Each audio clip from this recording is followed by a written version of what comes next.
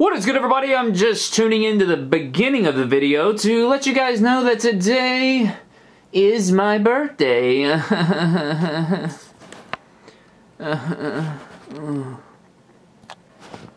Huh. Well, that was dumb as fuck.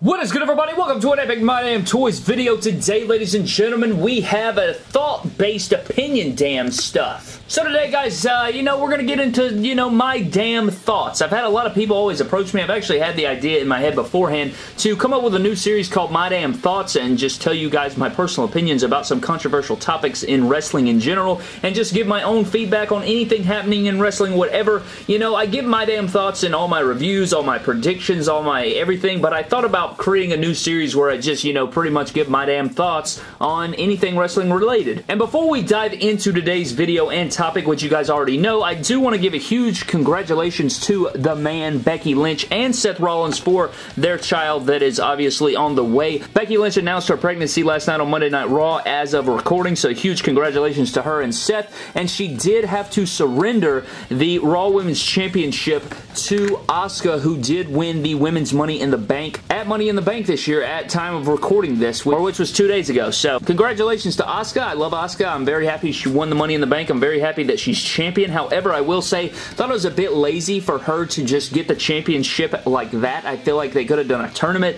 They could have done a lot more creative things with that instead of, just gifting her the championship or something like that. But I guess it made for a cool moment. It was a touching moment for Becky to come out and announce it. I hate there were no fans and stuff, but, it is what it is. We got to go on with what we got. I mean, that's a whole situation in itself, and I'll probably make a whole video regarding that scenario later on, but that is not what this is about. I did want to congratulate Seth and Becky on that because I love both of them so much. But here today, guys, we're here to talk about the Money in the Bank, okay? We're here to talk about the Money in the Bank. I'm going to get Asuka out of here, even though she was a Money in the Bank this year. We're going to be discussing today, guys. As we know, Money in the Bank has been around for a little while, okay? It all started back in 2005, WrestleMania 21. Money in the Bank ladder match. The idea was proposed by Chris Jericho that all these guys would get in the ring, have a big old ladder match for a Money in the Bank contract that would hang high above the ring. First guy to get that contract could cash in that opportunity at any time to win the championship up to a full 365-day calendar year. Now, when this idea was first pitched, I think I was 9 years old,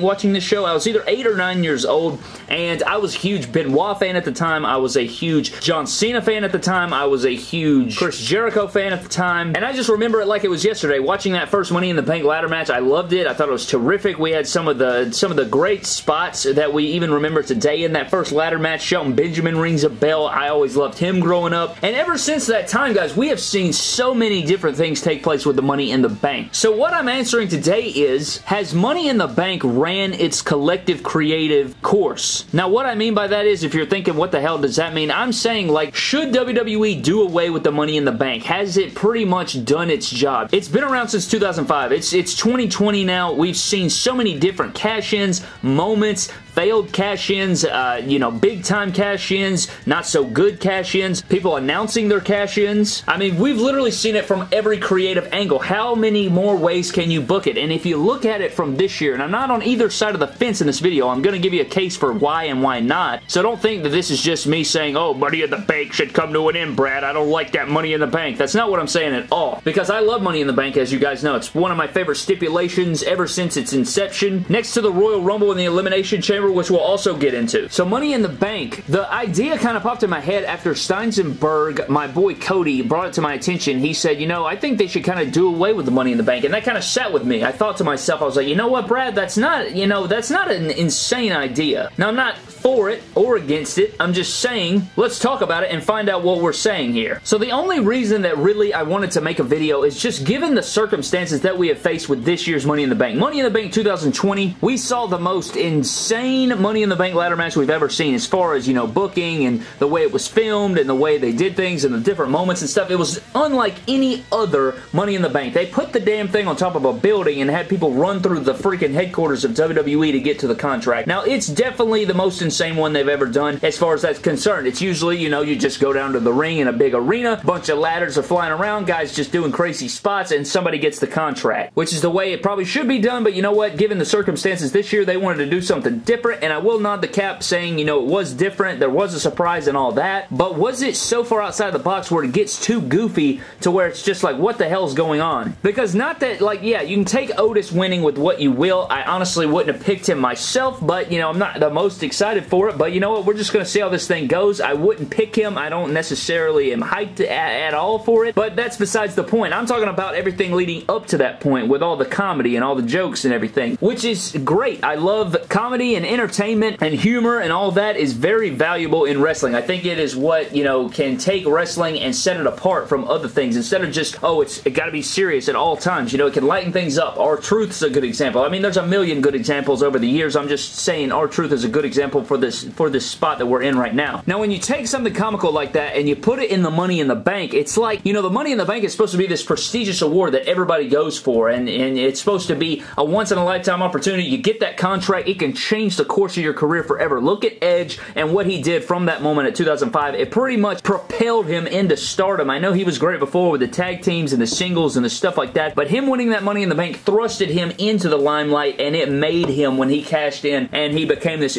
way bigger star. The Rated R Superstar embodied him, and he never slowed down from there on out. So when you take the jokes and you put it together with your main event championship, it's like, well, like if they're joking about their main championship, like, why the hell am I going to care if they don't care? You get what I'm saying? And I've said this for years. You guys know on the channel, I have talked about how WWE really doesn't give a shit. They literally just throw shit at the wall. They really don't care. Most things are just for shits and giggles. I honestly don't think they plan ahead most of the time. You'll get, you know, a golden nugget every once in a while. For the most part, for the majority, most of the storylines are repetitive. There's not a lot of substance in it. You know, we get our great moments here and there, but for a majority, I would say over 60% of the stuff they put out, 70% of the stuff they put out, it isn't that good. So leading into the Money in the Bank, guys, I mean, Money in the Bank is classic, right? It's classic. If I had my way, I would not get rid of it. I think that it's just like the Royal Rumble. Obviously, the Royal Rumble, you can compare it then. It's like, well, if we get rid of the Money in the Bank, you got to get rid of the Royal Rumble. You got to get rid of the Elimination Chamber. Because, I mean, we've done that for years. Royal Rumble's been around longer than Money in the Bank, and we do that every single year. The winner gets a championship opportunity at WrestleMania, and if you're going to get rid of the Money in the Bank, why don't you just get rid of the Royal Rumble? I don't think they would do that, even if they got rid of Money in the Bank, but I did a poll on my Instagram, and I actually asked my audience, and I asked them, I said, you know, has Money in the Bank ran its creative course? And I think like 60 or 70% of people, I'll pull it up on the screen, they actually admitted that it has ran its creative course. Now, I don't know if that necessarily means, you know, get rid of it or whatever. I mean, we've seen I feel like the Royal Rumble has kind of ran its creative course, but I feel like you can't really change that. Money in the Bank has given us so many epic moments. You had Edge with his first cash-in, Seth Rollins saving the main event of WrestleMania 31. You had women winning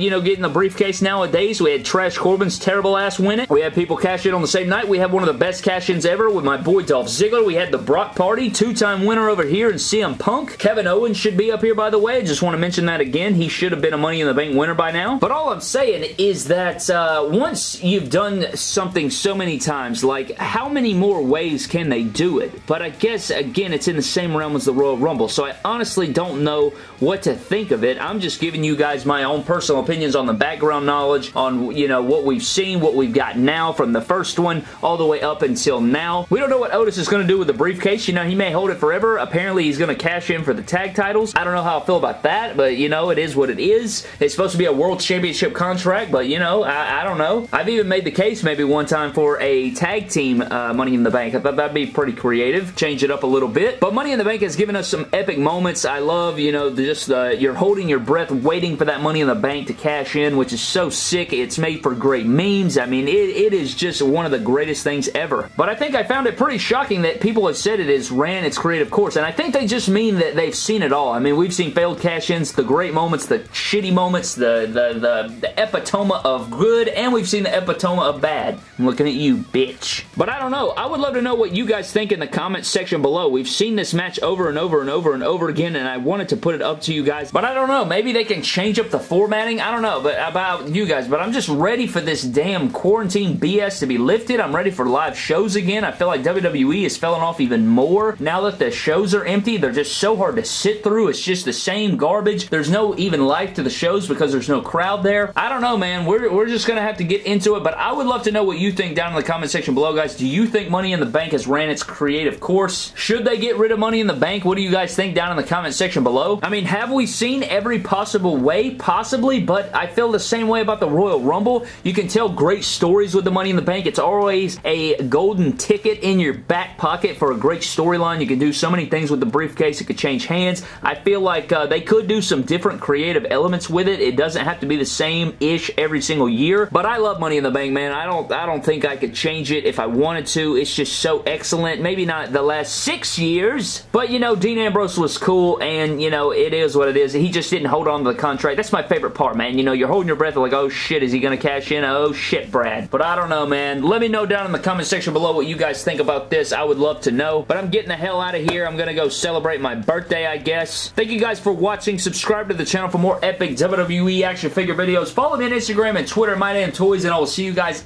in the next video. Thank you.